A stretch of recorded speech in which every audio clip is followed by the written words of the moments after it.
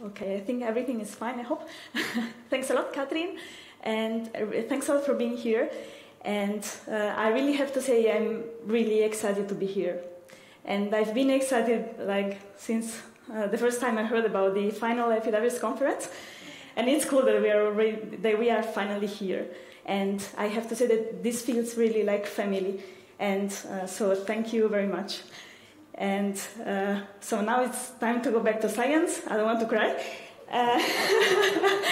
Okay. So again, yeah, I'm Iris, and I work in Prague in the Czech Academy of Sciences with Vitek Ladzel and Susana Musbergova. And today there's been a small change of program, as you might see from the slides, because we're going to talk about the natural gene body methylation variation in wild strawberry populations. Okay, so as you might know already, DNA methylation is the covalent addition of a methyl group on the cytosine base. And in plants, it can occur in 3 sequence contexts, which are CG, CHG, and CHH, where H is every base except for G. So we also know that since DNA methylation induces a compaction of the chromatin, it's usually a repressive mark.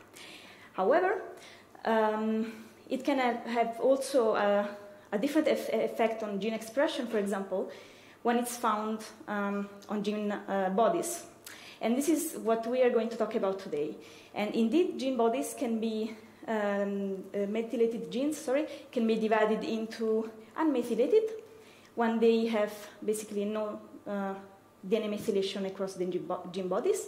And these are usually associated with active gene expression.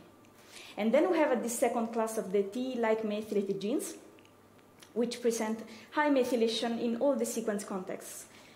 And these are usually repressed.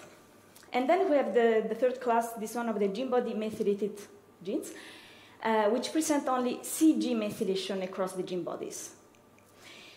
And this class, I have to say that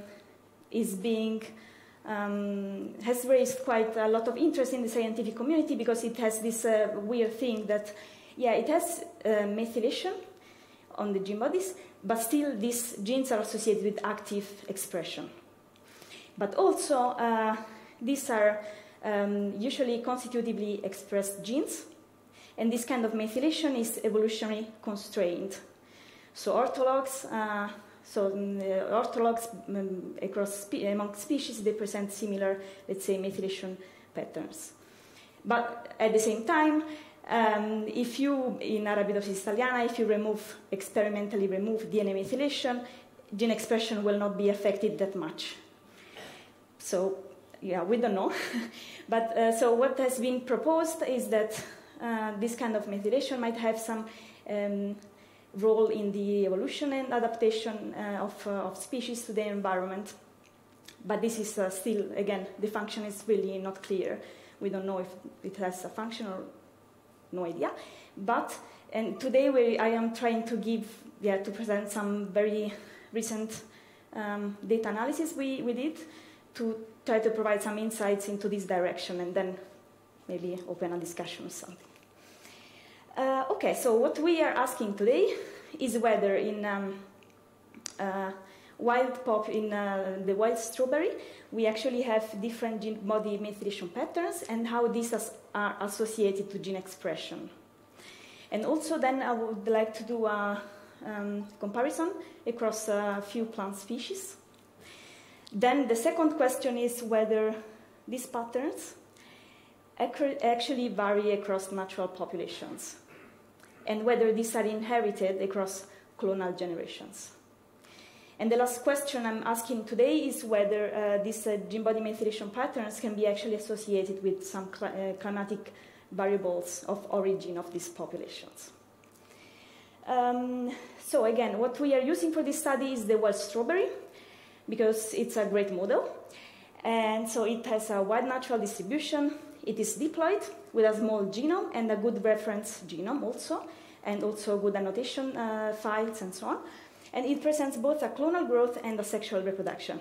But what we are mostly interested in this study is the clonal reproduction of the wild strawberry. So what we did, few years ago, is collecting 21 natural populations of the wild strawberry across a latitudinal gradient from 3 European countries, which are Italy, Czechia, and Norway. So basically ranging from the southern to the northern upper natural distribution of this species in Europe. From each country, we also sampled the plants following an altitudinal gradient, so from the lowlands to the mountains. And what we did is collecting leaf samples of these plants from their natural environment, and this is what we are calling here field samples. But also we collected the same exact plants and we transplanted them in our common garden, which is hosted in the Czech Republic in Prague. And we let the plants clonally propagate for 1 year. So what did we do with all these samples? We checked the epigenetic status of the plants, both from field and garden samples with whole genome bisulfite sequencing. But also from the garden samples, we performed RNA sequencing in order to check the gene expression status of these plants. Okay, so what I'd like to point out here is that since we are working in natural populations, we do have genetic differences between populations. But when it comes to comparing field with garden conditions, we're working basically in the absence of genetic variants because, as I said already, the garden samples are clones of the field samples. Okay, so in order to answer the first question, we performed a k-means clustering analysis, which is trying to associate the genes to different clusters according to their methylation level in each context and also according to their gene expression. And we selected 4 different clusters, which is this one. So we have on the left the cluster of the unmethylated genes. As we can see, they have very low methylation in all the contexts, and they have some expression. And this actually accounts for almost half of the total genes in Fragaria vesca. And then we have this second plot, which is showing the T-like methylated genes. As we can see, high methylation in all the contexts and low, let's say, gene expression. And then I selected 2 of these, I found 2 clusters associated with the gene body methylated class. So one, the third, this one, is associated with higher expression. And then we have the last one, which is associated with a lower expression. Okay, so here I'd like to do a small comparison across species. So basically in Arabidopsis thaliana, from Zhang et al. 2020, they proposed, and there is this picture here, they proposed that basically the gene body methylation patterns are present in different, let's say, epigenetic states within a plant. And this, there is some kind of homeostasis in which basically this methylation level can somehow be changed from one state to another one. And of course, this kind of variation can happen also within species, but of course the idea is that it's a bit higher across species. And here I'd like to actually do this comparison across this Arabidopsis thaliana dataset, but also this Populus nigra, which is the Lombardy poplar. And this is a dataset unpublished from the EpiDiverse Network, actually. And so basically here we can see the percentage of genes that have been assigned to each of this cluster. And we can see that they actually vary quite a lot across species. So if we look at the unmethylated cluster, we have a very high percentage of these genes found in Arabidopsis thaliana, and then they're lower and lower in Fragaria vesca. And then the other way around, we have the T-like methylated, we have very few of these found in thaliana and many more in Fragaria vesca, and same for gene body methylated genes, which again is suggesting that we have some across species variation, which is, I guess, interesting to point out. Okay, so it's time to go to the second question. In order to answer this question, we performed this principal component analysis clustering of DNA methylation distribution for each of these 4 clusters of methylated genes separately. And this is what I'm showing here is for the CG context and in the field condition. And as we can see, we have a nice clustering for all these 4 clusters of genes going on according to the country of origin of the plants, which is suggesting that we do have some variation of gene body methylation across natural populations of Regadevesca. But now, in order to answer the second part of the question, which is whether these patterns are inherited across clonal generation, I will show you what happens in the garden. A little bit of suspense, okay? Okay, it's basically the same. So, in the garden we have the same exact clustering for all these classes of genes, which is suggesting that actually it seems that this kind of methylation is being inherited across clonal generation. And now I'm showing the same thing for CHG. And again, it's very similar. Nice clustering, dividing the plants per country of origin, and also very similar plots between field and garden. And the same goes for CHH. Here, the only difference I'd like to point out is the principal components in the garden, which are basically explaining much less variance with respect to the field, which is suggesting that in this sequence context, CHH, probably some of this methylation is being reset across clonal generations or affected by the environment. Okay, so almost the end. Here we are going to answer the last question, which is whether these kind of patterns are associated with the climate of origin of the plants. So the X in these tables are basically indicating the statistically non-significant correlations between, some climatic variables of origin of the plants, and then here we have the different methylation or also gene expression of these different clusters of genes. So what we can see here is basically that we found a positive correlation only for gene body methylation. So only for the CG methylation found across gene bodies, which are associated with latitude, longitude, and precipitation of origin of the plants. And also here we have a correlation between the gene expression of these low gene expressed genes with the precipitation temperature of origin of the plants. Okay, so it's time to wrap up.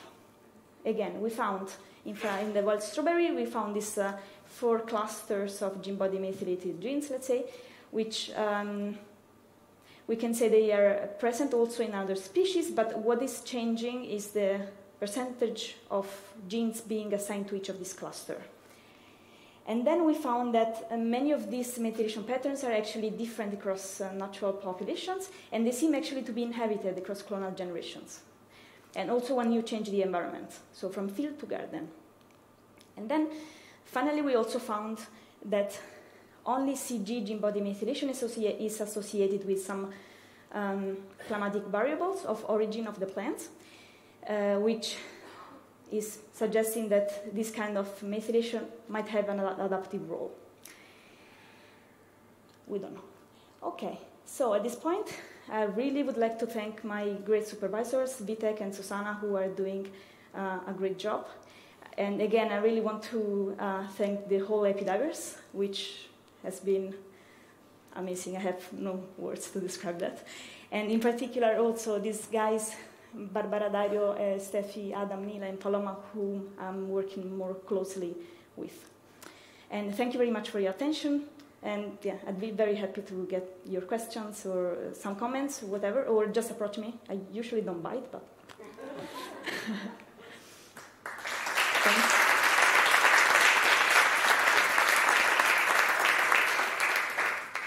Yeah, thank you very much for your talk. Are there questions from the audience? Yeah, on the last row.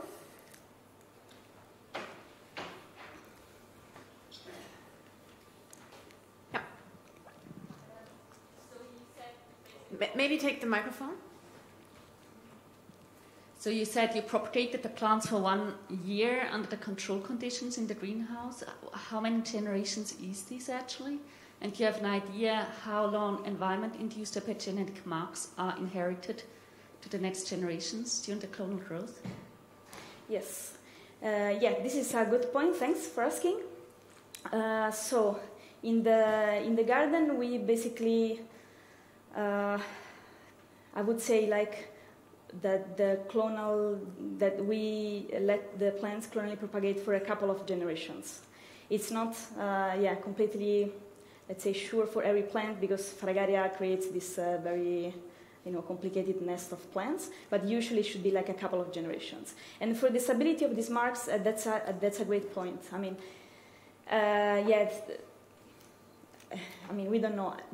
There is some evidence in other species saying that they can be stable up to 8 generations or something across clonal generations or something. But so here we don't know and we haven't tested it. Maybe there is a talk in the last day actually speaking about that. And then sorry, I don't remember the thing about the environmental variation or. Okay, perfect then. I didn't do it on purpose, but okay. Okay, and then there was another question.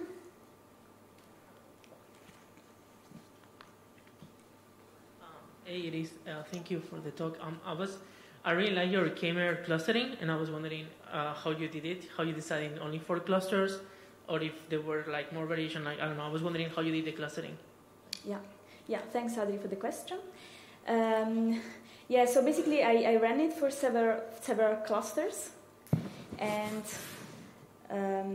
several number of clusters. And the 4 clusters, I chose them because they were the only ones giving me, let's say, some kind of information which made some sense.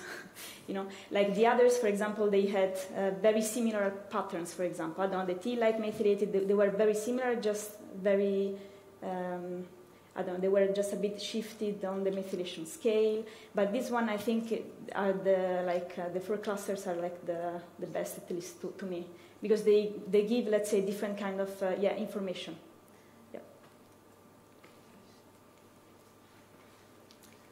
One question from Twitter. Christina Richards is suggesting if you have tried a linear model in addition to the PCR to find any other pattern. Mm-hmm. Yes, thanks, Christina, for your question. So the answer is that we haven't, actually. We haven't, but that's a good thing to check. Yeah, thanks. Because we just did that with mangroves, with the moms and the offspring using linear models, and so it gives you a little more power. Mm-hmm. Yeah, that's a great point. I thought your patterns were not so obvious, so maybe there's some difference there that you just haven't found yet. Mm-hmm. Yeah, that's great. Yeah, thanks, definitely. Yeah, so with this, we have to move on. Please save your questions for later. Maybe you can post them already so we have them stored in the